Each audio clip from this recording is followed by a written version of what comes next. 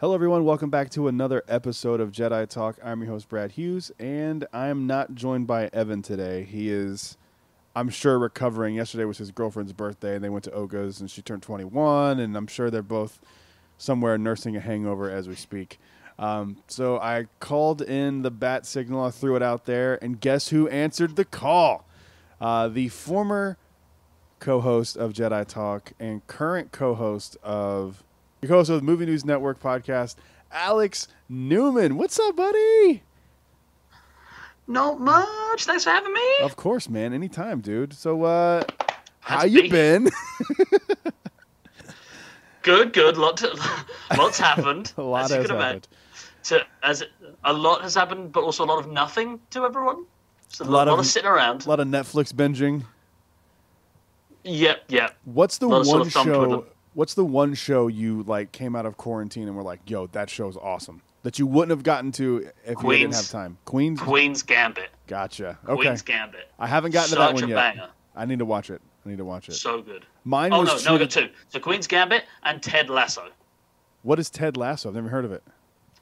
So it's an Apple TV Plus original. It's from Bill Lawrence, the creator of Scrubs. That's why I watched it. It's Jason Sudeikis, you know, the guy from We're the Millers, Sudeikis, and he plays. It's like an American English show. He plays a football coach that gets hired for one of the English Premier League soccer football teams. So he flies to the UK and is coaching their team, even though he knows nothing about soccer.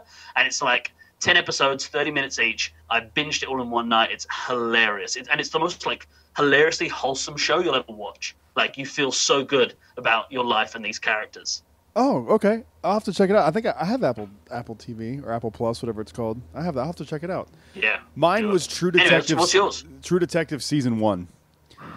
Bro. Oh, okay. I always wanted to watch that. Dude, get on it. It's ridiculous. It is such a good show. We started watching Season 2. I could already tell it's not even remotely similar to the quality level. That's what I heard. So Season 1 is Matthew McConaughey and Woody Harrelson? Yes. And dude, it's one of those ones where it's the first 2 episodes. I always hate when people say this because it's then I don't want to watch it. But the first 2 episodes are kind of slow, but they're really just kind of setting. It doesn't set the tone of how the whole thing pans out, but they're just kind of laying some groundwork, character groundwork, and by I think it's episode 3 or 4, it just goes into this direction. You're just like, oh my God. And there's a scene that I want to go back and watch because I only watched it once in the moment, but I'm pretty sure it's a 15-minute one shot.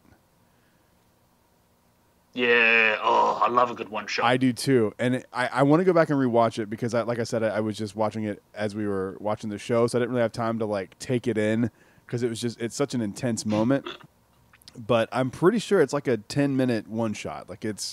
It's wild. But if you gotta watch it. It's so good. It's on I forget if it's Showtime or HBO, but it's one of those. I think it's Showtime.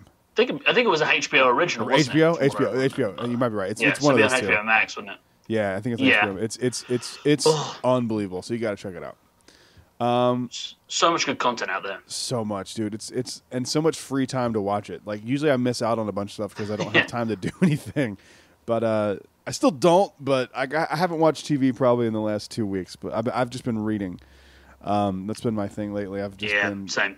Diving into the High Republic stuff. I finished Light of the Jedi and Into the Dark, and I'm about a third of the way through. Nice. A Test of Courage, which is a younger Test of Courage. Yeah. Younger book, but still good. Yeah, still good. Just in Ireland. Yeah, still a solid story. It's actually darker than I thought it would be for a kid's book. Yeah, it's okay. Cool. I've got them on order, so I'm reading Light of the Jedi at the moment, about halfway through, and then I got the other 2 on the way. I wanted to read them faster when they first came out, but I was in Australia and it was all over the place. That's how it goes, man. You're a jet-setting adventurer. Back in London lockdown now. Oh God, yeah. That's gotta be fun. What are your initial thoughts of Light of the Jedi? I know you're not all the way through it yet, but what do you think? I'm really, really enjoying it. I know from other people, I write for Star Wars Newsnet as well, so obviously I'm always chatting to people about it. And I know a lot of those guys were it's good, but it's very packed. There's a lot going on. There's a lot of characters, and I'm enjoying the short chapters at the moment. Like I love a good short chapter. I hate being like starting a chapter and being like this is 100 pages long. I love it when I can like see. It sounds so bad, but I like that I can just be like I can pick it up for a chapter. No, it's going to be a 10-minute read. Put it down, and then I'll do that like 10 times a day. No, exactly. I read so much faster when I can just like quickly read chapters. I'm with you on that. And I'm really enjoying that. But I'm imagining that theme continues through the whole thing, and I know a lot of people have said that it's good, but it's not like absolutely like next level phenomenal. Do you agree with that? I think it's really, really good. I think Into the Dark was a better book. But Charles Soule, I mean, he kind of had to start this whole thing off, right? He's laying what the High Republic is, what the stakes are. The only problem I had with Light of the Jedi was it feels like two books. It feels like you have the Great Disaster. I don't know where you're at, and then I'm not going to ruin it for you. But you have that, and then there's like a very definite switch in feel of it, where it's like this first part of it's very fast paced, and then it kind of slows down a little bit, and then it kind of meanders towards the end, and then it just kind of wraps up. Into the Dark's a better book for me. I just like Claudia Gray's writing style better, and I think she's the Star Wars GOAT. Yeah. I think she's been the most consistent. The only book that I don't love from everything her, she's written has been fantastic. The only thing I don't love, like obsessed with, is Master and Apprentice. Which I thought was good, but not great.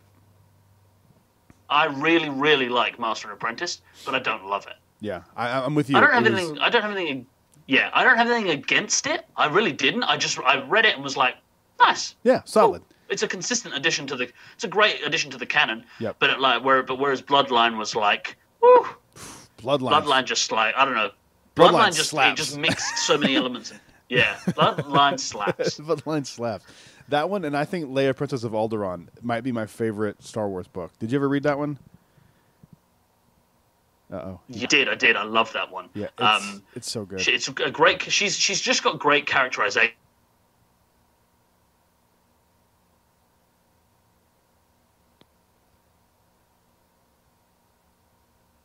Are you there?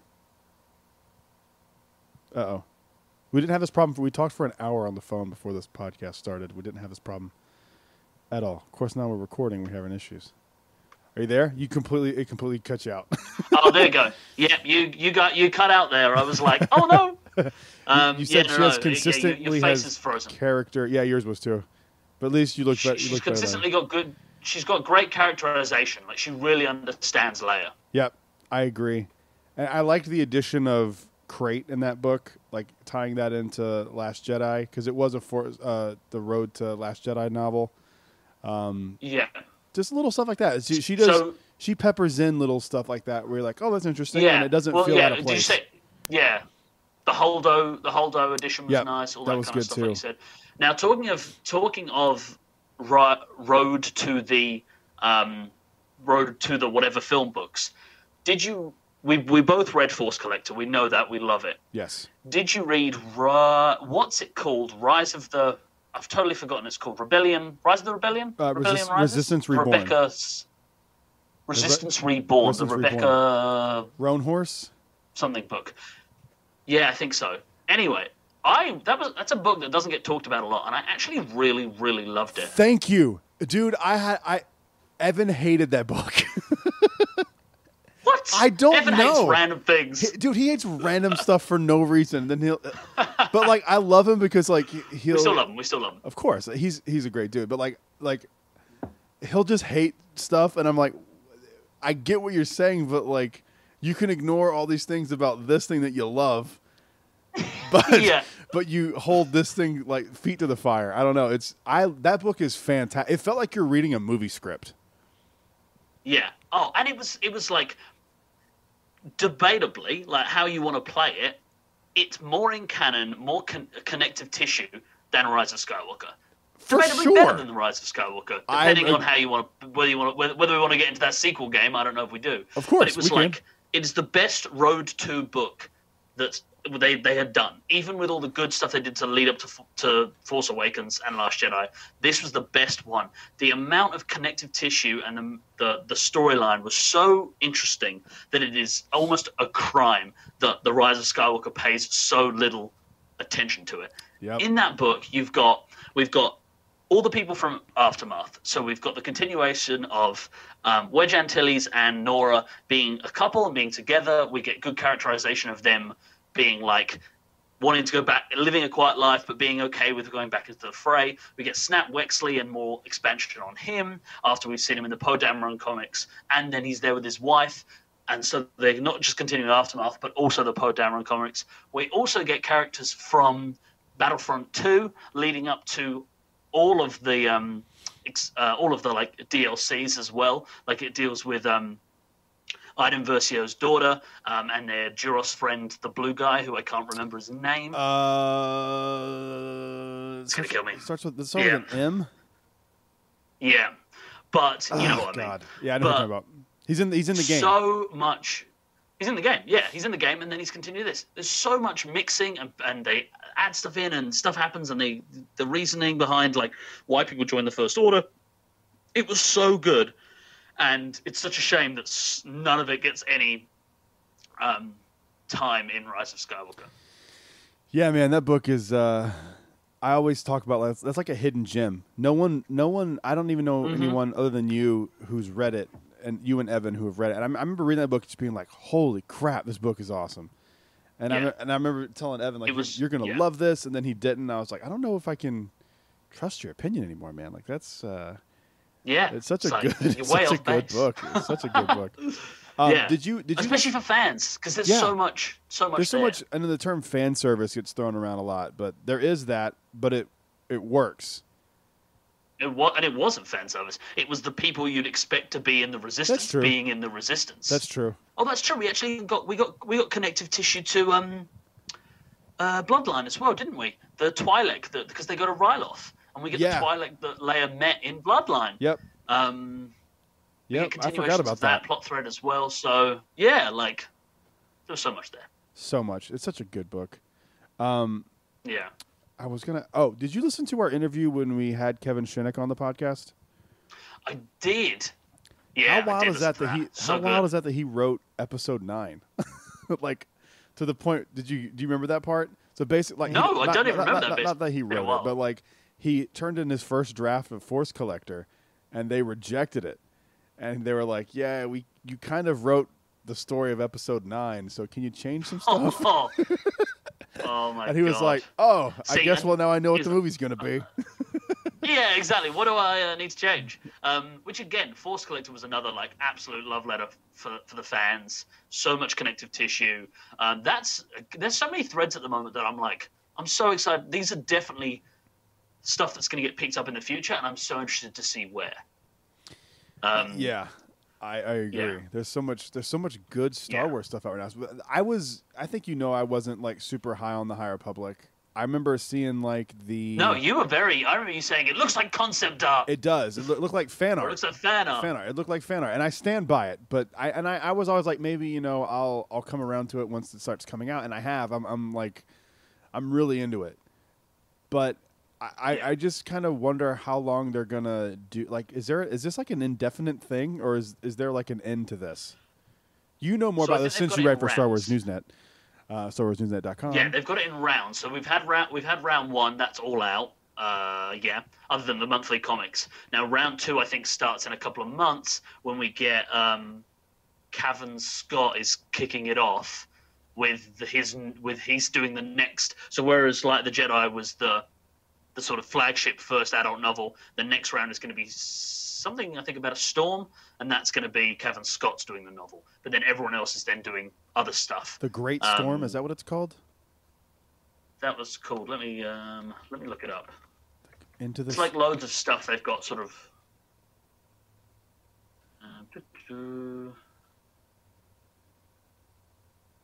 Yeah, they've got like a really good.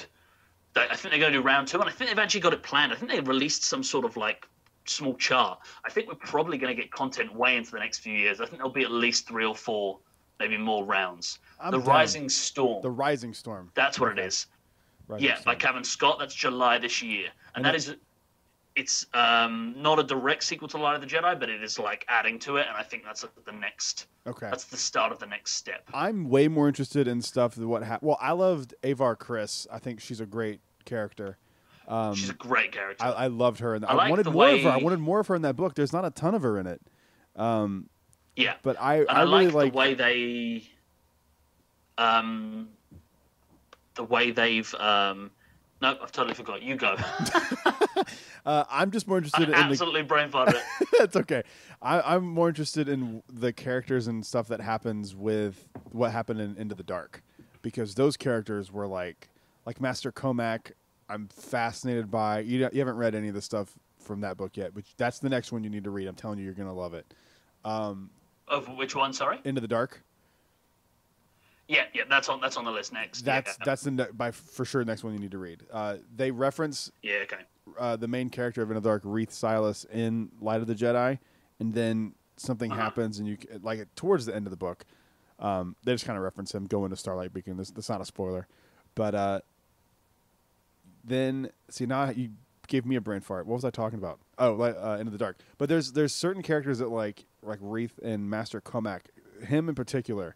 He is the character that I am the most fascinated by, because there are these Jedi called Wayseekers. I'm sure you've heard of this by now.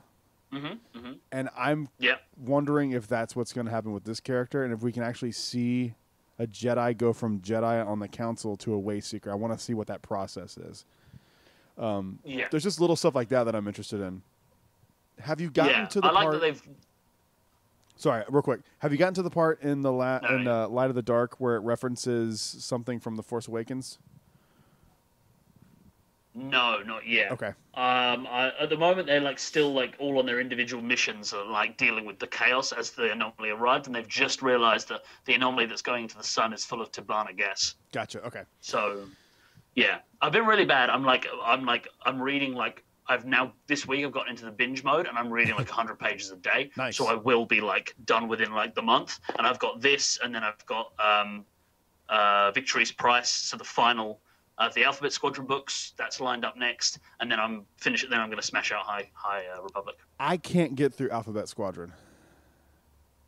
I've Alphabet tried Squadron 3 is so times. interesting because you're on the first one. Yep. It took me. I'm not a quick reader, but it took me 2-3 months to read the second one. Slowly. People love Alexander Freed, and I think he's an amazing writer, an amazing person. We saw him at the panel when we were at Celebration. We Seems talked like to a really him. good dude. We did actually. I've forgotten that. His writing is very, very clinical. Is that the right word to put it? Yeah. Other people love it. The war story vibe. I don't find it very easy to read. No, they're hard. I don't. I was trying to explain some of the They're podcasts. very adult novels. Yes, I was trying to explain some of the podcasts, and it's you'll read a sentence, and at the very end of the sentence, it'll be but that happened 14 years ago, and you're like, wait a second, that's not a good example, but they're just you'll read, and then you'll realize what you're reading has nothing to do with what is being talked about, and so your brain completely shifts focus. I don't know. I cannot. Yeah, I can't keep track of where we are in the book. But I do like it though. It is really good, and the characters are really cool. I do have a couple of issues with the fact that it's called Alphabet Squadron, and they've barely been a squadron. And from the looks of how the third book's going, they're not going to be. And that's not that that's a bad thing, but I kind of I'm still enjoying it, and I think he might actually be better as an audiobook. I was just about to say I might try to do it as an audiobook. Yeah, because I listened to the Battlefront Twilight Company Squadron, but Twilight Company. Oh, damn it! I almost said company. I listened to Twilight Company on an audiobook years ago while I was driving, and I loved it. I absolutely went straight through it, and I think that his writing probably suits an audiobook better if you're not a big reader who can just smash out 100 pages really quickly. Yeah.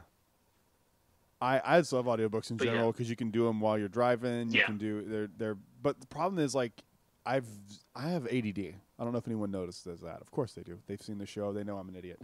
but I have ADD bad, and like I'll start just daydreaming. Like I remember very vividly, I was driving home from North Carolina, finishing the Black Spire audiobook, and I just started like daydreaming, and I had to go back 30 minutes because I zoned out that long. That's why. That's why I can't do audiobooks unless I'm driving or maybe walking. I need to be doing something. Otherwise, like if I'm just sitting at home with an audiobook, I can't concentrate. But I also have that problem when I think I might. It's the classic, 2021 thing is that everyone thinks they got ADD, but I do. I think I do. I know I do. I'll read a book and maybe because I love Star Wars so much, I'll like finish off I'll get like halfway through a chapter and then daydream as into what I want the chapter to be, or as in how much I love Star Wars, and I'll just like I'll just go off into the distance and start thinking about Star Wars points I'd be talking about if I was on this imaginary podcast while reading the book. I think of everything. I'll be like, that's why it takes me so long to read them. I'll be reading a book. I'll get all the way to the end of the page, and then I'm like, I'll be thinking of like, I'm really hungry. Like, I wonder what time Chipotle closes. I bet you. I know that so and so is working today. I wonder if they've done the steak right. Like I literally get to that level, and then I'm down the entire book, and then like a word will snap me out of it, and I'm like, wait a second, what? And I have to go all the way back to the top of the page and reread it. Yeah. I'll reread sentences like 5 times, being like, "You're just reading words. What does it actually mean, Alex? Like, take it in."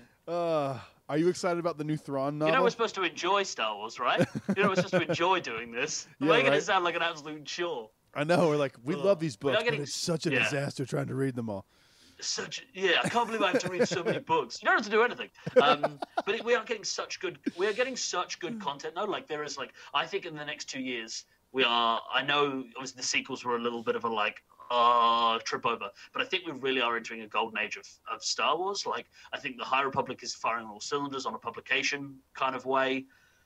We're getting a crossover for the comics coming up with War of the Bounty Hunters, which is going to be really interesting. We're going to get some actually good writing on what Boba Fett did between episode 5 and 6. Can't wait. We're going to get that gap filled. Can't wait for that. Duros is coming back. Yes, I saw that. That's so exciting. Duros? No, not Duros. Durog. Durog, you're right. I've forgotten his name. Durog, yeah. Durog, you're right. From the Clone Wars, I couldn't believe he's going to be in an Afra comic book and he's on the cover, and I was like, I can't believe they're bringing him back. I'm so glad because I love it when we do these little references. But he's definitely being nerfed. There's no way he's having the power he had in the 2003. No. What is his name? Jendon Travosky. Which is coming to Disney Plus, by the way, which is exciting. Which is coming to Disney Plus as well. That's but he is OP in that. He self heals, doesn't he? Obi-Wan stabs him, and you see his circuits and flesh kind of come together. I remember being confused when that came out, and I was like a kid at the time. I was probably 11, I think, and I remember being really confused as to, is that Grievous? Is that how they're doing Grievous in this animated show? They look so similar that it took me so long to work out that it wasn't Grievous. Yeah, I don't know too much about the character. I know that he doesn't like Mandalorians. I watched a little bit of that show when it came out, but not a lot of it. So when I go back and watch it, I'm going to be watching 95% of it for the first time. Really? Yeah, you'll smash it out really fast. I can't wait. It's not particularly long. Durg. His name's Durg. Durg. Totally forgot that. Yeah. I thought it was Durog. I thought you were right. No, it's Durge. Durg. But I think he's going to be nerfed to a pretty not standard. I think he's going to be just like a powerful bounty hunter. And we're getting him between 5 and 6, so we're getting him in a weird time comparative to how we've seen him before as a separatist commander. I wonder how they're going to. But I love that. I love that. You think they're just going to make him a bounty hunter? He is a bounty hunter. Oh, yeah, he that's is how they list him in the description for Afra. Yeah, Gotcha. That's how they list it. In the trade description, they're obviously they can elaborate it in the issue, but that's how they sort of painted it. Let's go back to High Republic real quick. You're the comic book guy for Star Wars Newsnet, which is exciting. I don't know if you know how weird that is. When we were doing the show together, you and me, when you were here, all of our news that's the only website I've ever gone to. So it's so wild to me that you write for them now. I'm very proud of you. It's awesome. Yeah, it's such a privilege. It's so cool, man. Every time I log on, I see your name. I'm like, I know that guy. I'm really digging the High Republic comics, man. They're really good. Yeah. They're really, really good, and it's so much fun. I think it's because it's a clean slate, and it doesn't feel as, even though it's comic booky in the sense of like it's a comic book, and there's like some things like the little fairy in the first issue that was kind of floating around. I forget her name, but there's little things like that. But like the stories feel like actual Star Wars stories that you could get in a novel or in a TV show. It doesn't feel dumbed down for comics. No, and it doesn't feel weighted down by legacy either. Like you're not reading it being like, what's Leia saying? Would Luke say that? Would not that we probably shouldn't think those things as much as we do, but none of that weight is there. I also think they have like the main, like the Marvel Star Wars High Republic has such good art style. It reminds me of like an Image indie comic. It's like the Star Wars main run, the art is fine, but a lot of the time I think it's pretty like standard Marvel monthly release. Whereas this one has just a very unique style. I love the indie feel to it. It's a little bit cartoony, but not in a bad way. It like suits its medium, gives it a kind of alternative feel. And yeah, I'm really liking it. I'm just absolutely loving it. Issue 3 just came out. It's getting very, very interesting. I don't want to ruin it for anybody. Are you caught up to all 3? I've just got to read 3. I'm reading it today, actually. Okay. I've only read the first 2. But you can spoil it, because I'll read it quickly. Something's up with Skier, or Skier, I forget how to say his name. The old one-armed Trandoshan? Yeah, that's one of the things I like about the audiobooks, is you actually get to hear how to say the names properly instead of just thinking how you say them. That's one thing I do miss about the audiobooks. But Skier, is it Skier, or is that how you would say it? I think it's Skier. Skier? I suppose you'd say it like Skier. Skier. You know, if you were a Trandoshan. Yeah, something's up with him. Skier. I think something.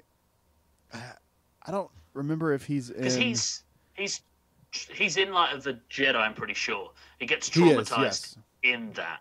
That's how he loses his arm. I haven't got there yet, but like I think it's interesting the timeline they're doing, in that the comic book starts after the events of the novel. Yeah. But you don't necessarily need to read them. They've got that sort of dual thing going of the Great Disaster mixed with the Starlight Beacon. So they've kind of got a lot of like threads going on, but I think that's necessary to. Setting they're going to bring them together. I think they're going to they're setting up the universe, like, you know, this part of the galaxy. And I know everyone's like, oh, well, what about the Old Republic? I'm like, look, we know we're like 90% sure that we will get a film there eventually. It's going to happen. Like, we know it. At one point, everyone thought it would be the Johnson trilogy. Everyone's thought it's going to be the two guys, the D&D from Game of Thrones. Someone will do it eventually. And yeah, we just got to wait for our time. I'm not one of those people. I'm excited for Old Republic, but I'm not like like, you know, every Star Wars thread on Reddit. There's always someone who's like, but what about Old Republic? It's like we got that. I mean, for me, it's like, even though it's not canon anymore, I'm always like, let's keep moving forward. Like, let's keep telling stories. Like, I would prefer, instead of the High Republic, I would like to see something like 70 years after Episode 9. Because ultimately, even with High Republic, we ultimately know how this ends. The Sith come back. So, like, that's one thing that's interesting about Into the Dark. Yeah. Because I don't want to ruin that book, because it's such a good book for you. But like, there's some stuff in there with the dark side, and you're like, well, we know it's not now. So, you know, it. Well, which is why I'm very interested for Star Wars Acolyte. Yes. Because that's got dark side vibes.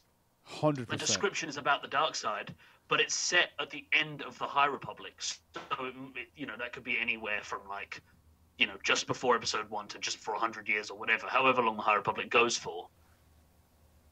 And it's just one of those things where I go, I'm interested in how much you can do, considering that the Jedi can't be revealed to...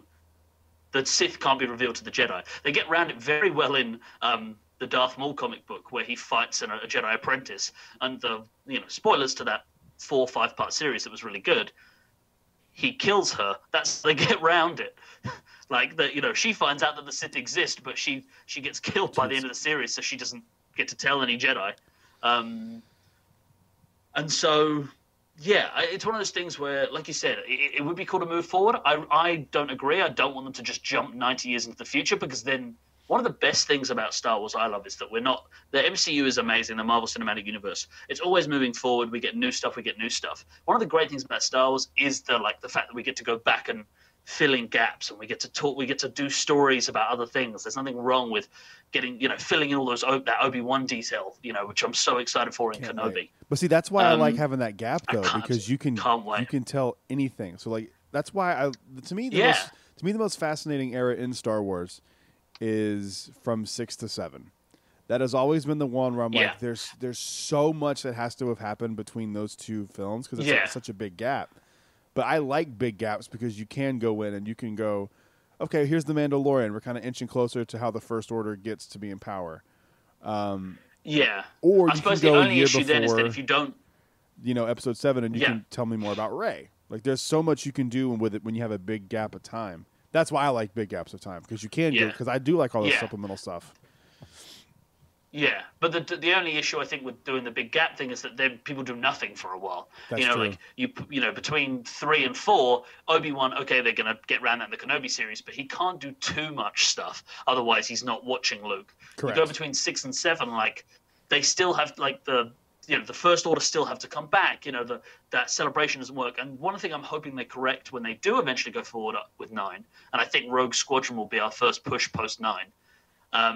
Wait, is that after Episode 9? Rogue Squadron's after Episode 9? So the way it was described is, let me find out that description. The way it was described is that it's a new era in Star Wars, but it's like worded in a way. I'm going to find the official wording. The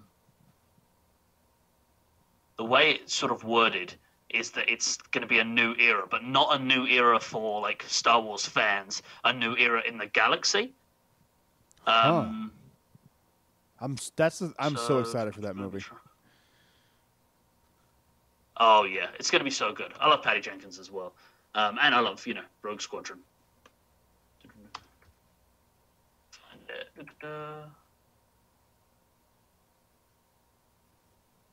Anyway, moving on. I'll find it and then I'll let you guys know. I'll find the actual description. But anyway, post-9 content, I think this is a good chance for us to do something where we actually, like what they're doing with the TV shows with The Mandalorian, is we can plan these crossovers. We can plan, we can build on the world, and we can go post-9, and bit by bit, they've got a chance to maybe create this world and move forward and do big things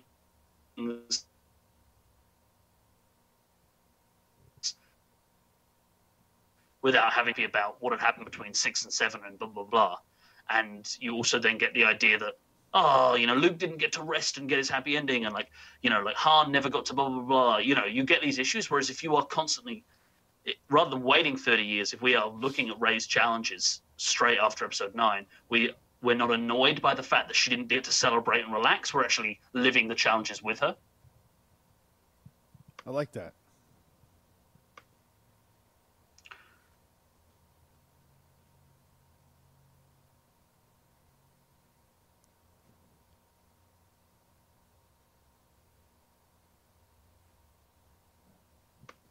Find it and send it to you later. Okay, no problem. Moving on from High Republic talk, because I could talk about High Republic all day because it's really, really fun. Have you? Oh yeah. Are you caught up on your Thrawn books, or are you not a Thrawn fan? Or yeah. No, I'm a Thrawn fan. I'm all caught up with Thrawn. Excited for the second one in the prequel trilogy, which is cool. Did you finish think Timothy Zahn is just buying time until. I did, yeah. Okay. I think he's just buying time until he's allowed to write post-6 Thrawn stuff. He seems to like it though. You know what I mean? Timothy Zahn seems to love writing for Thrawn, and I'm always happy for him to come back and do it. I'm cool. Yeah, I'm excited seeing. Yeah, what did you think of Ascendancy? Did you like seeing? I'm 76 pages in. I started it yesterday. I read about 70 pages yesterday. Okay, yeah. I'm kind of bouncing back in between Test of Courage and that one because I need a break from High Republic, so I started reading Thrawn. But he is just it is good. He's such a good writer, especially for Thrawn. it's this is weird to say, but almost feels like that Theron is smarter than the writer. Because there's like stuff that he'll do, and you're just, and not that he's not smart, but I'm just saying like Thrawn is such a genius character. It's got to be hard to write for somebody that smart. Oh yeah, and I think sometimes the only issue is that it's a little bit like Sherlock Holmesy, and Yes. rather than it being like, and this isn't a bad thing. This is just how writing works. Sometimes you just have to accept this, but sometimes it's a little like Thrawn solves the problem because he's Thrawn, rather than you being like, as a reader, being like, oh my god, I totally didn't get these threads and like connect them together, but Thrawn sees them. It's more that like Thrawn does stuff off book, you know what I mean? He's off screen, so to speak, off page, doing things, and then we're told later on he noticed this stuff, and you're like, oh well, we didn't how? see that. Yeah, we didn't see that at all. So so cool, I guess. So which is like, he's written to be smart, which isn't bad. It's hard to find that balance because I want him to win, and I always want him to be smarter than his opponents, because especially in this one, because they're all really underestimate him. But at the same time, you want him to be a realistic character. But it's like, it's hard to say. I find it interesting, even just the few pages that I'm in the book, like they're kind of making him like a rogue kind of character, and he's kind of getting away with a lot of stuff. And I can't tell if it's just convenience or if they're recognizing how intelligent he is, or if it's a combination of the two. They do address that later in the book. The idea that the myth, like the family, what their game is, why they sort of hate him.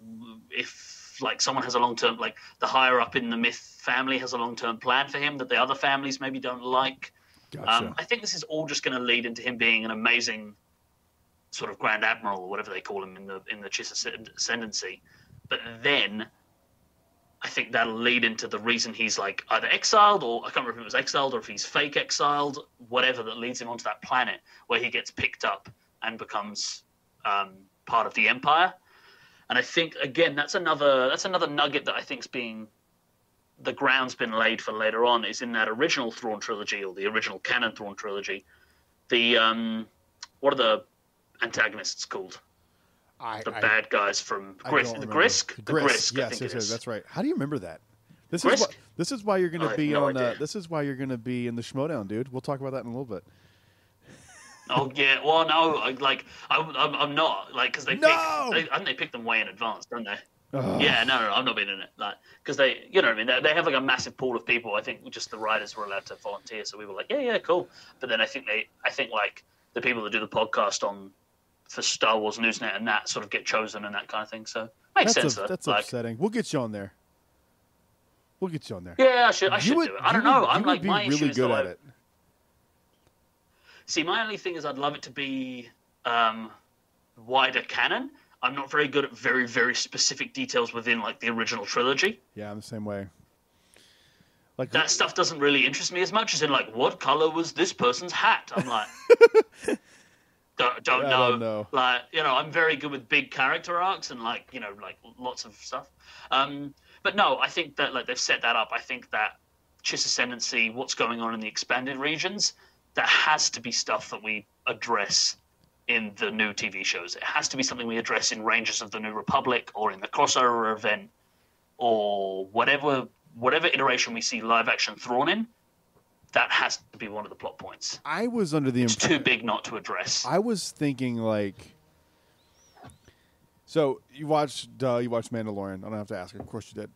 The episode where they infiltrate the Imperial cloning facility. Did you think that was Snoke in the tube? I think it was. People say that like a couple of notes from Snoke's tune play when you see it. Or Palpatine's tune. I can't remember. It was Snoke's. I think it is. I don't think that's a plot point. I don't think it's going to necessarily lead to anything, because I think we're going to focus on Mandalore for a few seasons now. I think that's what the big crossover event's going to be. But I think it's a good little hint, and I think it's connective tissue. I don't know if Gideon's working directly for Snoke, but I imagine he's got links to the First Order. because Thrawn's when we last see Thrawn in Rebels, that's the last time you see him canonically. He goes to the unknown regions, and doesn't this book yeeted into space by whales? It's so stupid.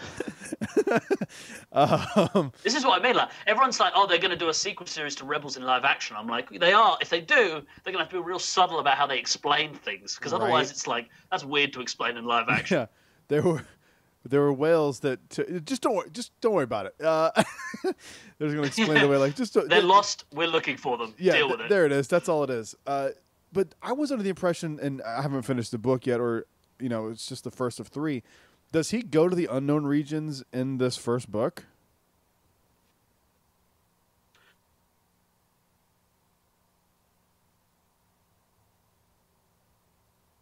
They cut out. Oh, he's in the unknown regions already, isn't he? Because this is all like their entire galaxy is or their entire civilization is outside of what we know from the Republic. I keep forgetting that they're with the Chiss Ascendancy right now, and he's not with the Empire yet. So they're all they've got nothing to do with the Republic or the Empire or any of that. They are completely So we're actually it's actually a really bigger deal than people let it on. Actually, because the intro to that Ascendancy book is what's it called? Beyond a Galaxy Far, Far Away is what it says when you start the book. Yeah, it's on the back of the book too. On the back, yeah. On the back of the book, that was it. And so that's a big deal for them to be like, oh, there's all these other civilizations out there that we just haven't known about the entire time we've known Star Wars. I forgot that. I wasn't thinking that he was there. Yeah. Duh. So do you think that? Yeah. They've tried to make the unknown regions a thing, and it's almost like they can't decide on what it is. Yeah, because they make it sound like it's essentially electrical storms, and you get fucked up if you even try and navigate them. But then on the other hand, we're now getting information that there's whole other civilizations, multiple species going on. We're essentially getting do you know what it is? It's essentially like Pokemon with Kyoto and Koto and the Johto region. Yeah. Where essentially. Yeah, where it's essentially when I think it was in one of the early ones, you'd finish the whole game and then you could go back to your hometown, and if you'd gotten swim by then, you could swim across the lake, and then there was a whole nother fucking game to play in the other in the Johto regions. But it's almost like that, we've spent all this time in one galaxy, and then they've gone, wait, there's more. But wait, there's more, yeah. I don't know, man. I'm hoping it leads to somewhere, because I feel like the first Thrawn trilogy didn't do much. It kind of just is there. It explored a little bit of Batuu. It explored their relationship between him and Vader, which I thought was really interesting. I don't think I finished. So was there were 3 books. There was the Thrawn one with him on the cover, the white and blue. Then there was Alliances. What was the third book? Alliances, Treason. I don't think I finished Treason. No, I did. I did because that character that everybody loved came back. Yeah. I forget his name. Ivan. Is that his name? In the audiobook, he's got a really southern accent. Which I thought was cool. Guy. They make it sound like he's from a Texan farm. He's from Space, Arkansas. Yeah, he actually is though, because his family own a shipping farm, and he's from and that's why he can speak to Thrawn, because he's from buttfuck nowhere. Yeah, because he learns the shipping language that they both speak. Hey there, Thrawn, I'm here to go out there, and we're going to go shoot some of the Grisk. I did read that book. I forgot I read that book. I think I actually did that one as an shoot audiobook.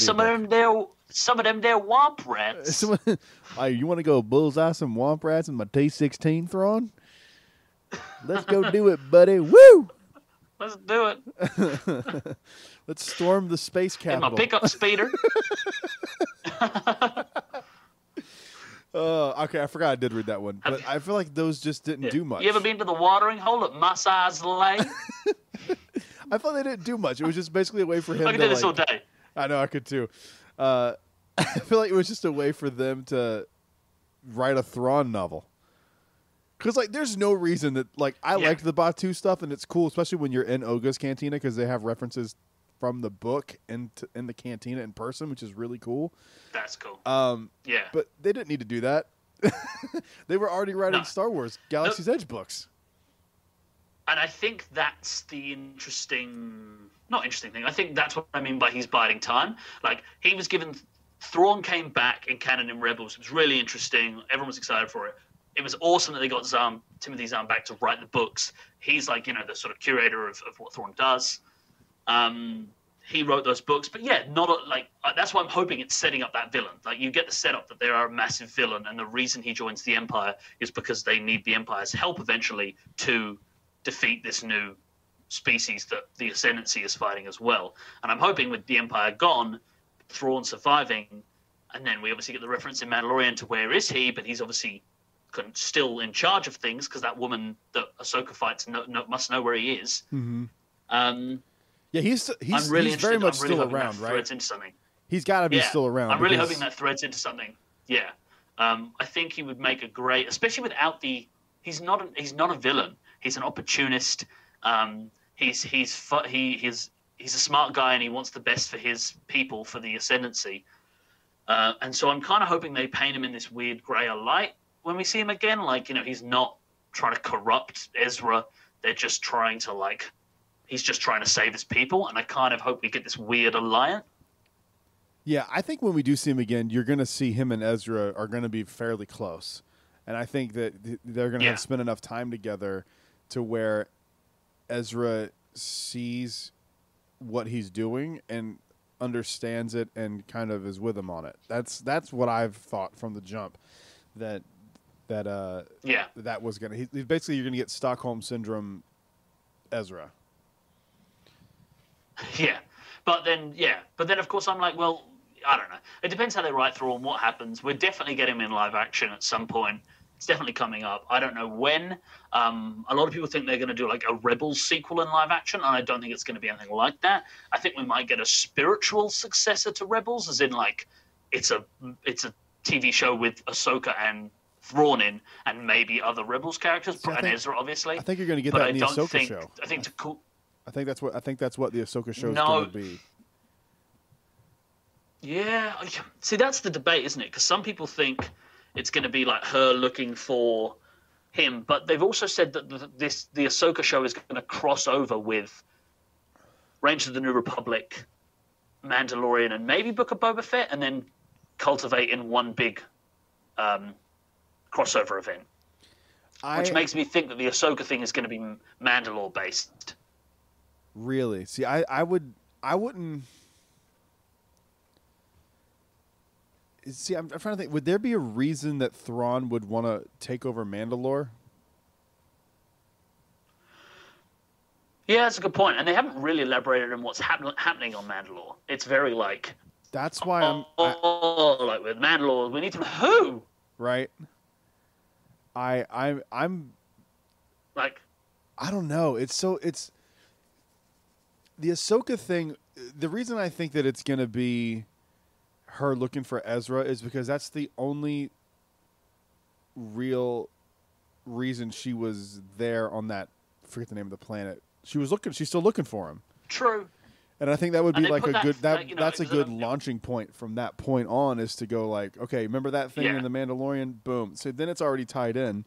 And then if you want to bring in the New Republic, she's looking for him, and then they're like also going to stop or help him or recruit Thrawn. I think it'd be interesting to see Thrawn with the New Republic, because like you said, he's an opportunist. He's not going to be like I don't even know if he knows if the Empire's gone.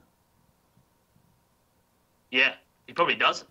But he also probably doesn't. He doesn't care. He wants. Yeah. Okay. Cool. So I think his big motivation is to fight the Grysk. Yeah. Move on to the next thing. If you can help me, I can help you. So I think that would be interesting. Yeah. Which I think, yeah, and I really, you're right though. There's a good chance the Ahsoka thing will be that. Because that Thrawn name drop in that episode of The Mandalorian was literally the actual biggest surprise of the episode for me. Obviously, I was super excited to see her, but we knew it was coming. Yeah. I loved the bits. We got Grogu's name. Mm-hmm. We didn't have to call him Baby Yoda anymore or the child. We got an actual name. I loved their connection. I loved everything about that episode. But the thing that genuinely surprised me was when she said, "Where is Thrawn?" I was like, "Oh my god!" That's huge. An actual good Easter egg or plot point or whatever you want to call it.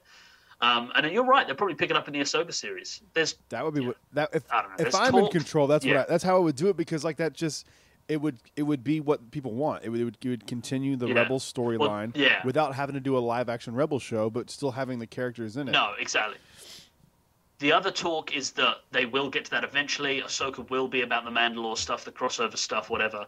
But the Ahsoka is technically set before the end of Rebels. So you know when they jump forward in the final scene in Rebels where like she's got the white cloak and then Sabine walks up and they fly off? Yeah.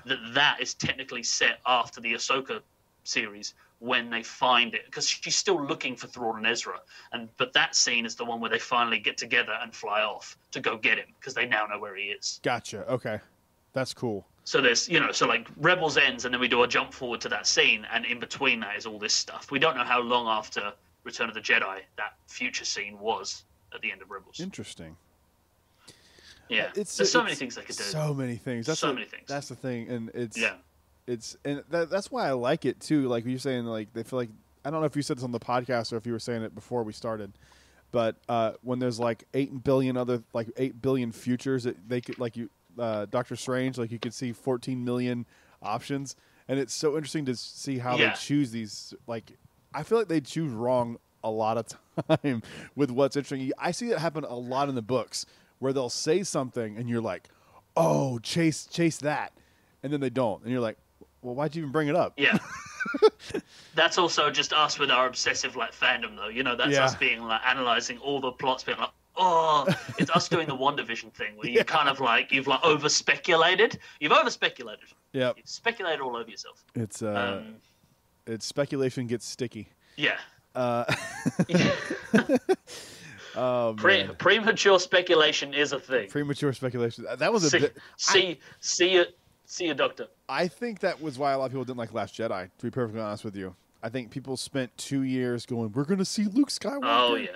And then it's not what you expect, and then everyone just gets bumped out. But I think that it makes, like, we've talked about this all the time on the show, and I think you and me have talked about it as well, too, when you were here. But all Rian Johnson could do was what was handed to him. He got handed Luke's on a cliff and went away. And you have to find out why he went away. So something had to happen that was traumatic enough for him to dip out. For Luke Skywalker to be like, I'm done. And I think they portrayed that very well in the films. Now, they have contradicted themselves, and me and Evan are going to do a show this week of talking about this, and I'd love to get your take on it too. In The Last Jedi, he says, I destroyed Luke's temple. But in the Kylo Ren comic book, the Knights of Ren are the ones that destroy the temple. So do you think it is there's always the discussion we have. There's two things. It's either it's both things, right? So in the story, I think he's just flexing to make Rey like, damn, you are a badass. But it's clearly an oversight in writing. Because like in reality, it's something that was said because that's what Rian Johnson meant at the time. Yes, he destroyed the temple. Then you have a spin-off comic book where a writer's like, well, from a certain point of view, he destroyed the temple. Do you think it is him flexing, or do you think that it was intended for him to have destroyed the temple and they just kind of retcon that because they wanted to do something different with it? We don't know who destroyed the temple, though, do we? Because he wakes up with the temple destroyed. Have you read The Rise of Kylo Ren? Yeah, but we don't know that the temple's destroyed because he wakes up after Force pushing Luke away and Luke's disappeared. And they reference specifically, don't they, that like he doesn't know why the place is devastated as much as it is. I'm pretty sure they say that. I need to go get it. I think I have it over there. I'm pretty sure that the Knight of Ren, like the guy, says, I forget it, his name is Ren, I guess. I've only read the book once. Says that he destroyed it, right? No, I don't think so. I think I'm going to look it up now, but I think that's the big thing is that those 3 Padawans think that he's destroyed the temple. He's confused, leaves in a sort of hurry, and they follow him. And then it depends on... See, I actually really enjoyed that comic book, and it was a really good characterization for the Kylo Ren that redeems himself as Ben Solo at the end of Rise of Skywalker. But I think it's that interesting thing, because think personally, I think J.J. Abrams is sort of responsible for this. You know what I mean? Like, I don't like to blame Rian Johnson because I think Rian Johnson's had too much flack for what he did, and I don't think Last Jedi is perfect. I think I wouldn't have said it directly after Force Awakens. I wouldn't either. I think J.J. Abrams forced him to do that. Yep, absolutely. Yeah, J.J. Abrams forced him to do that because Force Awakens. I've said this before. Force Awakens is the only Star Wars film with a cliffhanger that you have to address straight away. Yes. None of the other films have cliffhangers like that. Because they all have like, oh, I wonder what'll happen. Yeah, you can't have that imagery of her finding Luke, handing him the lightsaber, and then be like, okay, 4 years later. Like, that wouldn't work. 4 years later. Now, do I think Ryan should have taken... Do I think Ryan should have gone, I'm going to do... No, but then it doesn't work, because then you're like, okay, well, we're going to have a 10-minute scene with them talking, but then he has to agree to train her for them to jump forward and her be trained more. Otherwise, your other option is you jump forward straight ahead and don't address it, and then maybe do flashbacks during the film about what happened at the end. It's messy to do it either way. Yeah. And considering that the point is that he doesn't want to train her because he's failed, you can't have that happen 4 years afterwards. And unless you want to... I think J.J. Abrams really screwed the pooch on that one. I think that's the biggest mess up in Star Wars. I really do. I think the movie should have ended with her blasting off to find him and not necessarily... Yeah, definitely. It's a cool cliffhanger if you watch that movie in a vacuum, but when you pick it up immediately afterwards, because then, like, if you think about it too, like, it's not just that, right? Like, they're literally fleeing from the First Order because they just destroyed Starkiller Base. So there's action from the jump on both sides. It's almost... I like that when a movie kicks off, like, sets the tone, like, this is going to be intense. But The Last Jedi isn't that. So when, like, it's a slow burn of a movie once you get into it. Like, the whole plot is like the ship's running out of fuel. But to have this, like, go, go, go, go, go, go, go, and then, like, completely stop is a very strange choice. Which I don't hate it. Yeah, definitely. But it's an odd thing to set a tone and then just be like, all right, just kidding. It's going to be a pretty slow movie. We're gonna slow it down, you know. And of course, every time the Last Jedi comes up, everyone always brings up like, oh, but like, how stupid was the casino scene? And it's like the casino scene totaled about 16 minutes. Yeah, it's not the whole movie. Maybe even 12 minutes, something like that. Someone added it up, and it's actually a very, very brief side plot. I'm not saying it's relevant. It was great for the characters. I think it does so much for Finn as a character. Like him becoming an actual general because of that was a totally natural expansion of what happened after Force Awakens, where JJ doesn't address the fact that Finn spent the entire movie trying to leave, and then all of a sudden he wants to stay. And Episode 8, considering again Episode 8 happens 10 minutes after Episode 7, it's like a continuation of that. Yeah, because that's how he meets Rose. He was about to dip out.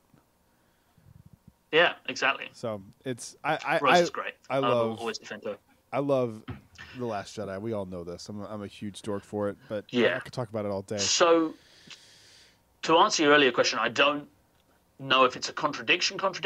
Charles Soule does an interesting thing with that comic book that I kind of like, in that he sort of harshens the blows of what is said in Episode 7, and even a little bit in Episode 8, of being like, he murdered all the students, and he did all this, and he did this, and he did this. It kind of pulls that back a little bit. And B's like, well, he's also a conflicted person that was kind of forced into this situation and no one believed him, and then he had to kind of be bad. And I kind of liked that. But it's, as I've said before, I think all of this makes more sense if Ben Solo survives Rise of Skywalker, and him dying in The Rise of Skywalker is like the worst decision in all of Star Wars, in my opinion. That's my big take. The worst decision in all of Star Wars ever is having Ben Solo die at the end of Rise of Skywalker, because it thematically invalidates a lot of people's efforts in the sequel trilogy. I've heard people give the same argument about Palpatine coming back, that it negates Vader's decision.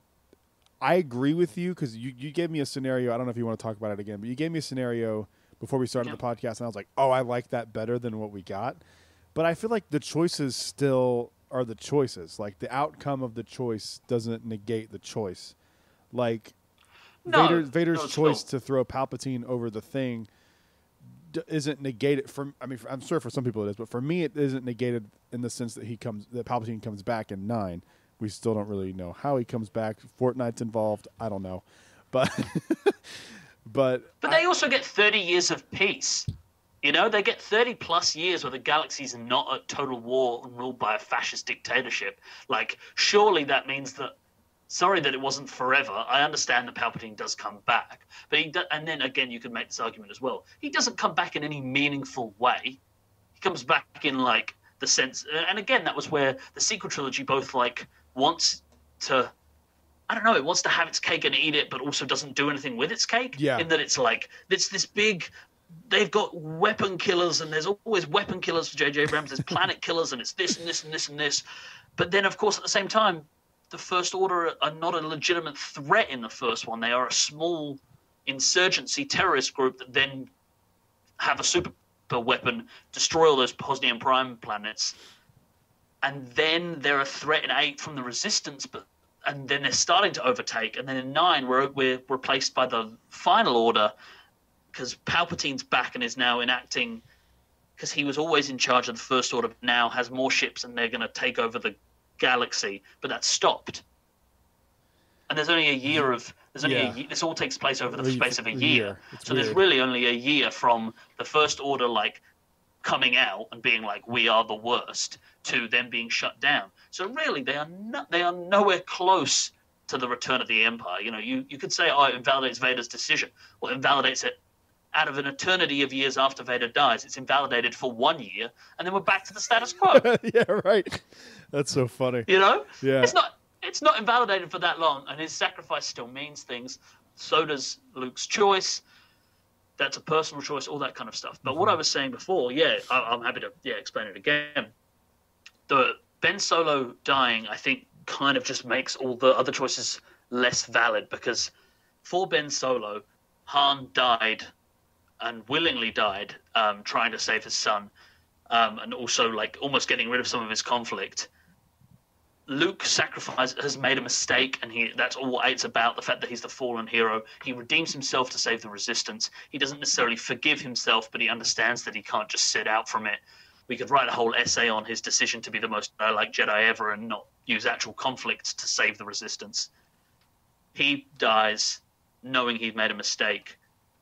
And then in the final one, we also get Leia, dies to, like, give Rey a chance to survive, to then save Ben, which is what brings about Ben's redemption. The fact that that Rey beats him because he's distracted by his mother passing away, and then she heals him. And in that moment, his mother's death and the healing from Rey, the act of kindness, he realizes his wrongs. And he sort of has the conversation in his head with his dad, with Han, and then he throws the lightsaber away, boom, light side. And all of that is really powerful. But then to have him die, I think, not invalidates it, but just makes it a little like, right, well, all these people that have made mistakes, if he survives the end conflict, they defeat Palpatine, Kylo Ren is dead and Ben Solo is alive. He doesn't have to be redeemed. They don't need to walk him into the Resistance base and be like, hey, he's a good guy now, forgive him, everyone. That shouldn't have happened at all. Rey, he should have like escaped at the last second, or they should have written something in that Rey went back, did the celebration scenes, and then when she's on Tatooine at the end, burying the lightsabers, he appears. And there's that final conversation of him being like, I can't be forgiven. There's no redemption for me because I've committed so many war crimes. So many war crimes. And she goes like, yeah, but you need to be. There's so many war crimes. I want someone to animate this. I want someone to animate this and just use your voice for both the characters, and it's like, yeah. Yeah, but then her going like, well, you might never earn redemption. You might never be absolved of your sins, but you can start now until the day you die. And he goes, cool, I need to go find myself. I need to go do some good. I need to redeem the Skywalker name, the Solo name, the whatever. He could say anything. It doesn't really matter at this point. Total fan, shooting it now, fan casting or fan speculation. Well, he can just walk off into the Tatooine desert, drop his Kylo Ren helmet on the floor, and we get like the sand starting to cover it up. She buries the lightsabers. She takes on the Skywalker name. He's a Solo, she's a Skywalker, and they sort of both part ways, or she says, I'll try and help you redeem, or you know what I mean? Like, J.J. Abrams does a weird thing in that he gets to end the trilogy of trilogies and doesn't actually set the future up at all. And I understand that that's the ending, but there's no. It's very unspoken. It's like, oh, celebrations, and I've buried the things, and here we go for the future. Well, what is the future? I don't think there's going to be one really. I don't think Disney wanted him to set up anything because I think that they were maybe not. Maybe you're right, but you're 100% right. No, you do make. I think they were like, don't even nod to anything because I think we're done with this. I think it made them the 789 made them a ton of money, but there was a lot of backlash, deserved or not. That's up to your opinion on if you like the movies or not. I think some of it's warranted. More so for 9, I think, than any of the other films. But yeah, I think bringing Abrams back was a mistake. I think they should have just gone with a third director. Okay, I understand why it wasn't Colin Trevorrow. And his Duel of the Fates script had some real high points, and apparently I haven't read it, some real low points. I didn't like it. They've actually. I'll send you the link. I don't know. You may have seen it already, but there was somebody who did a comic book for it. Oh yeah, I did see that. Yeah, someone was making it, wasn't it? It's long. I'll have to find the link. I mean, it's a full ass graphic novel, but it's interesting to see. I know there's some real cool stuff, like some Coruscant stuff is cool. Apparently, Finn's arc is awesome in it. There is some good stuff, but apparently there's some real weird stuff. It was strange. Anyway, I think they should have pushed the delay back. They should have pushed it back a year, the release date, and gotten a different director, a new one, fresh blood in. Anyway, Ben Solo surviving means that when they look on Tatooine and you see Force ghosts, Luke has redeemed himself.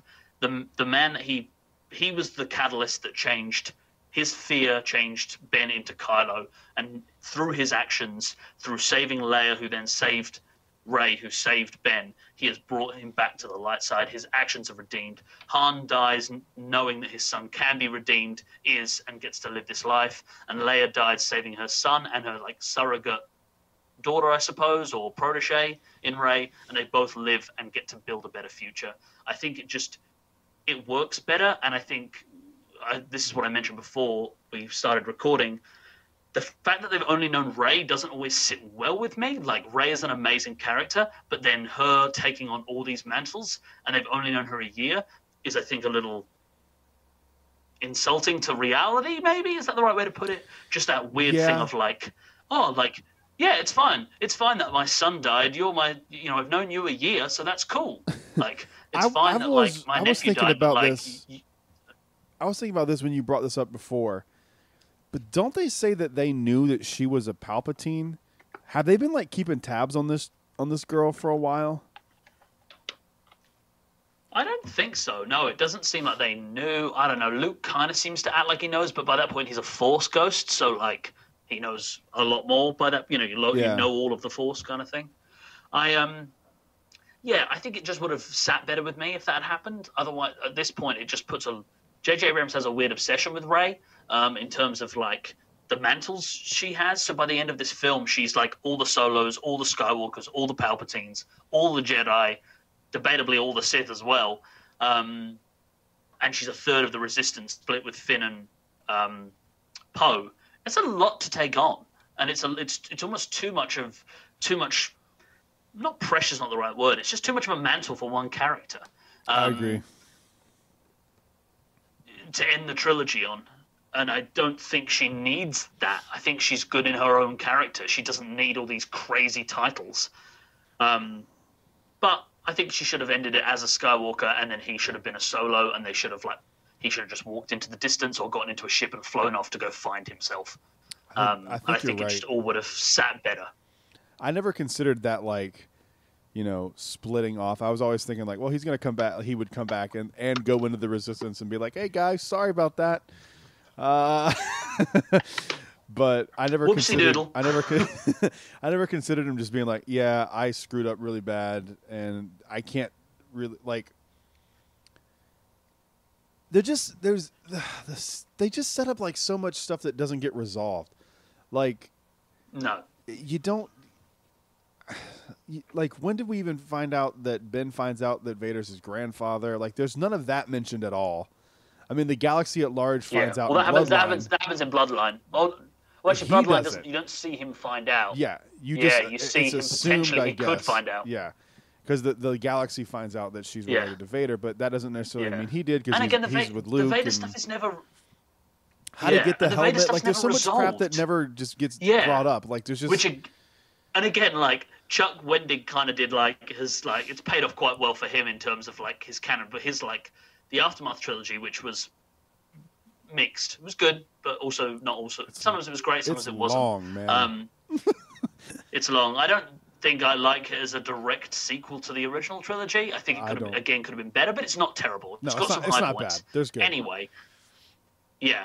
There is that weird point of being like he's got all the short stories, doesn't he? Like in between chapters, there's always a short chapter, and that's where Cobb Vanth comes from. He's paid off. There's also one where he potentially one of the stories is about buying Vader's helmet, and the talk they have plausible deniability because these creepy people sell it in the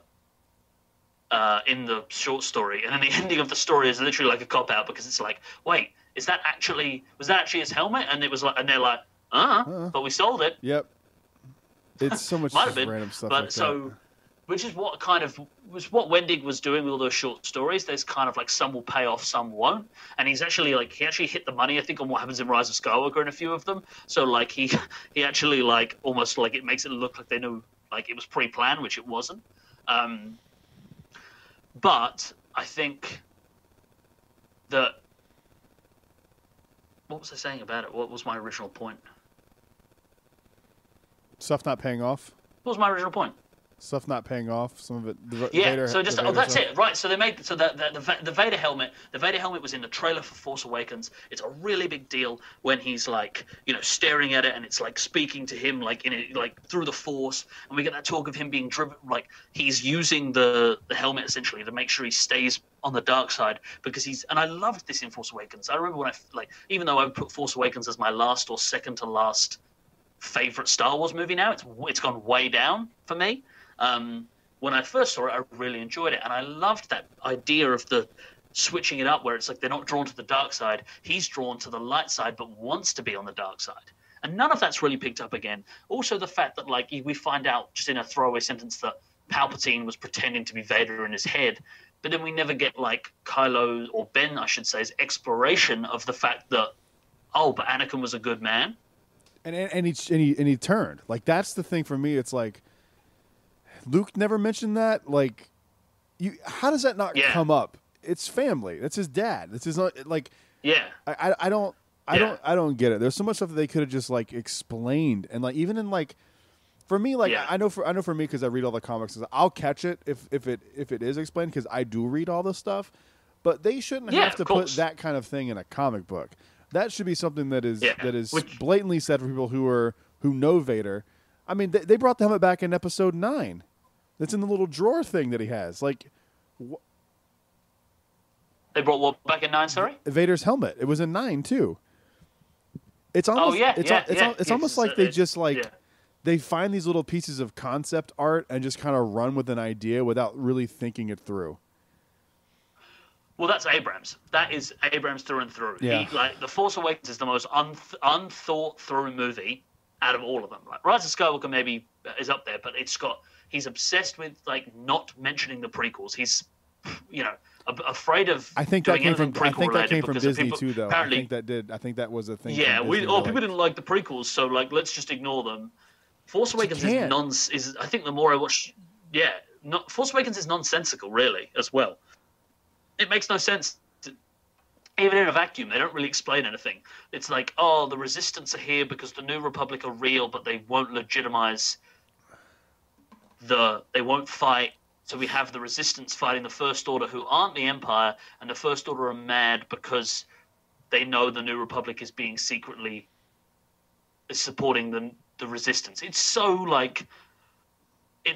made up, if that makes sense. Yeah. Like for a fictional universe, it's just I think it makes sense only if you see the other Star Wars movies because you get the imagery of what a stormtrooper is. You get that it's good and bad. But I like The Force Awakens. I always have. I have very little issue with the sequels. For me, a lot of it comes from The Rise of Skywalker, which I still really, really, really enjoy. And they're like, dude, the highs in that movie are just so good. Like, I love the I love the Tatooine thing. Highs. I love the Tatooine thing where she buries the lightsabers. It's just that wraps it up for me a little bit. But there's just things that they need to explain, and I think that's fair. I think if you're not screaming and yelling online about you hate everything, and eventually I think a lot of the stuff that we want to see, we'll eventually see in some way. They've done a pretty good job of explaining things away in other supplemental material, but I don't know, man. For me, it's like I kind of look at Star Wars. I think I've told you this. I just look at it like a history book, and so like, okay, that's what happened. You don't have to like it all, but it's just kind of how I look at Star Wars. Like there's you can always go, well, this would have been better or this would have been cooler, but it might not have been. Like sometimes the idea is not as good as the execution. Like remember when you were a kid and you hear Obi-Wan talk about you hear Obi-Wan talk about the Clone Wars and stuff, and then you see Attack of the Clones and you're just like, well, that wasn't great. We got the Clone Wars show later, but like at the time that was kind of it. And I remember being like, this is going to be awesome, and it wasn't good. So like there's things that come off good in concept and then execution's bad, and then there's execution that's bad but the concept was great. Did I say that right? Yeah. Yeah. And vice versa. Maybe. I don't know if I said it right or not. Mean. Yeah, vice versa. Vice versa. Yeah. So like it just depends on how it's done. And I think a lot of if you go back and look at the original Art of book for The Force Awakens, there's a lot of stuff where you're like, this was a lot of the story set up for episode 9 was just image based. Like, how would this look on screen? Which I guess you kind of have to do to some point because it is a movie and it is a visual medium. But story should trump all, and I feel like they should have learned that lesson from the prequels. Mm-hmm. And they should have done it from the jump. They should have gotten, I think you're right, 3 different directors. You get J.J. Abrams to set it up because he's a sci-fi guy. You get Rian Johnson to do the middle, darker story, and then you get someone else to do the finale. I don't know who it would be. I like the guy who did Wolverine.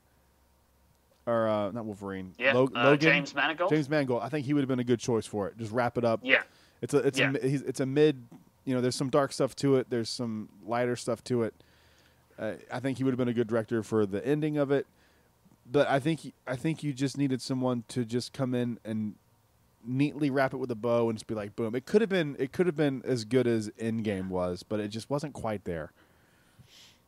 No, and that's my issue, is that like Endgame is just like, obviously people are starting to sort of pick it apart now a little bit, but it's been 2 years essentially of everyone being like, it's so good, and it is. And I rewatched it like a few weeks ago, and I was like, it's still so good, and the highs are so high that I'm like, like there's so many moments that you watch the movie for like oh, this moment and this moment, this moment, this moment, and I feel like The Rise of Skywalker doesn't really join together the 9 films. It ends off kind of what happened in the sequel trilogy, but it is in no way a culmination of those 3, of the saga and the 3 trilogies all coming together. No. I think a big issue, too, that a lot of people I have, and then we'll wrap this up because I do got to get running. I don't like the fact that you just assume that these 3 are all friends when she doesn't meet Poe in person, and like canonically. We see him in like until the end of Last Jedi. So they've known each other for a year. And I know you can become friends with somebody in a year, but like it just, I don't know, man. There's just, the more I watch The Rise of Skywalker, it's so strange. The more I enjoy the movie, but the more I start picking it apart, I'm like, that just doesn't make any sense. Like, it doesn't make any sense. And I left the theater. I left the theater of episode 9 going like, I don't see how anyone could not like this. And I still think it's good. It's just not. It's just some. When there's something that you can pick apart like that, it's doesn't make it bad because I like it. But it's just like there was not much thought put into this. And I remember hearing Chris Terrio was writing it, and I was like, oh no, because he's done some stuff where I'm just like, ugh. I think he wrote like one of the Transformers movies. And I was just like, I don't like. He's just not a good. Neither of them are good writers. No, Chris Terrio and J.J. Abrams are not good writers. They are like, they should be doing their own shit, like fun sci-fi individual films, but they shouldn't be handling these massive IPs. I just don't think they're especially something that's niche and sequel based and connected as Star Wars. They shouldn't be doing it. See, I think J.J. Abrams is a good writer. Yeah. I think he's a good writer when he's doing his style of writing. Oh, definitely. And his style, for me, doesn't translate to The Force Awakens. I thought he did a really, really good job with the Star Trek movies, and that's why I got excited as a Star Wars fan. I was like, oh, cool, who's going to do something? Because I knew there's even interviews of him like, I'm not a Star Trek fan, I'm a huge Star Wars fan. And so when he was announced to do it, I like The Force Awakens more than you, clearly. But I still do like it, and there's so much core good stuff in there.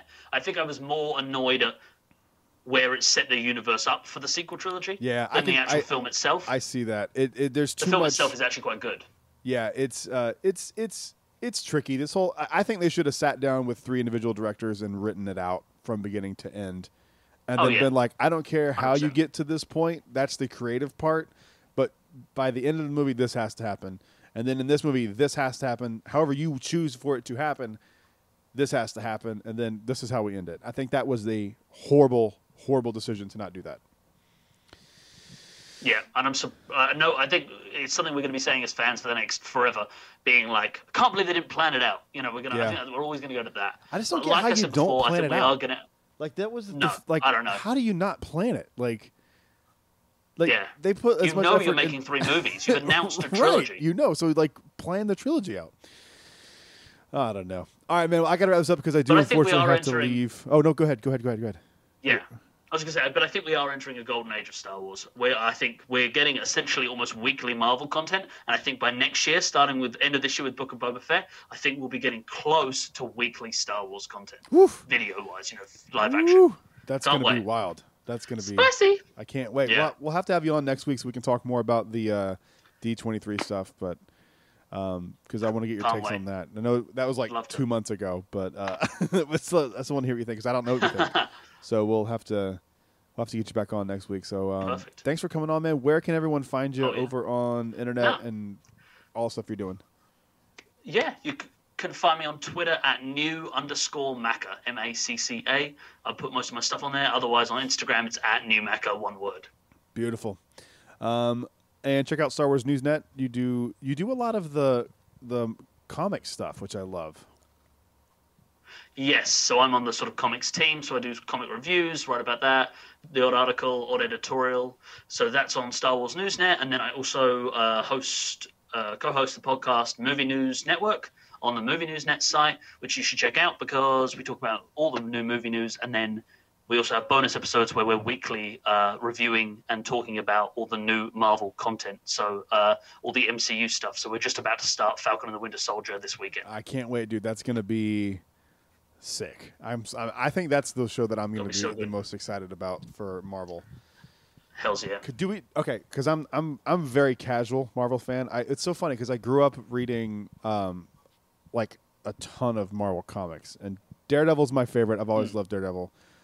Where does this take place in the MCU? Is this after Endgame? After Endgame. Okay. I didn't watch any trailer for it because I didn't want to see anything because we break down Star Wars stuff and we don't know how long afterwards, but it's after Endgame. I imagine it would be a few months, even up to a. Cool. I'm excited, man. I want to hear what you think when you finally get to check that out. But I love you. It's been good to hang out. We need to talk more. I love you too. We message each other all the time, but like we need to talk more. We do. Like this because I miss you. Yeah. Once this pandemic's over, dude, I love it so much. I do too. Once this pandemic's over, we need to get your butt back to the U.S. and we need to go to Galaxy's Edge and hang out. Mm-hmm. Let's make it happen. I still can't believe you haven't done Rise to the Resistance. That's so wild to me. I know. Oh. 2022. I also can't believe that it's almost been, and then I really will wrap this up because I'm getting yelled at by Holly. I can't believe that Celebration in Chicago was 2 friggin' years ago, man. That was one of my highlights of my life. That was such a fun week. I know. God. Every time I look at photos of it, I'm just like, oh, it was so good. It was so much fun. I loved it so much. We're actually going to such Mavericks. We're actually going to a Star Wars Toy Festival next weekend that they're having here in Florida. Oh, sick! And I'm like, I'm only going because I miss Celebration so much, and that was like so much fun just walking around the floor at Celebration, looking at all the old toys and stuff. So I want Celebration back so bad. I'm hoping when they announce it again that it won't be in LA, it'll be in the UK, so then we can just kind of everything all at once. Yeah. Oh my god, that'd be amazing. That'd be awesome. Well, wherever it is, I've sort of said to myself, I'm gonna make it to the next one. We got to do it, dude. That would be amazing. All right, thanks everyone for listening to the show. Alex, thanks again, man. It was good to chat, and we'll see you guys on the next show. Till then, may the force be with you. Always.